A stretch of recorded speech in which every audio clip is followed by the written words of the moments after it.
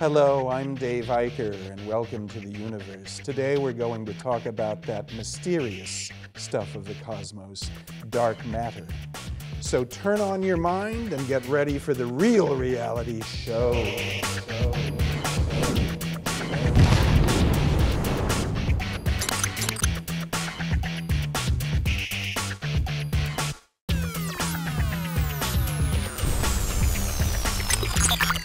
As early as the 1930s, astronomers like Fritz Zwicky discovered that the masses of galaxies and clusters must be greater than their visible light could account for.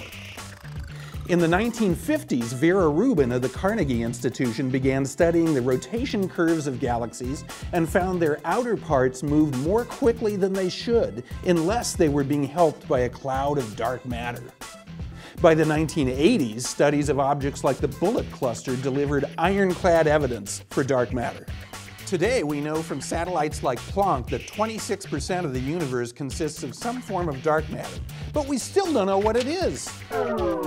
Years ago, theoretical astronomers worked up a model called cold dark matter, and that is the likeliest explanation. They turned to subatomic particles as the likeliest culprit. Cold dark matter simply means particles that are moving at relatively low speeds, far slower than the speed of light. The cold dark matter model also suggests that density fluctuations in the early universe led to the formation of structures in the cosmos much later on. The problem is that the prevailing model ruled out practically all known subatomic particles. The leading candidate that remained was the neutrino. But now even the neutrino has been ruled out. Larger objects like free-floating planets, rogue black holes, so-called WIMPs, weakly interacting massive particles, and other things were proposed, but they don't seem to fit either.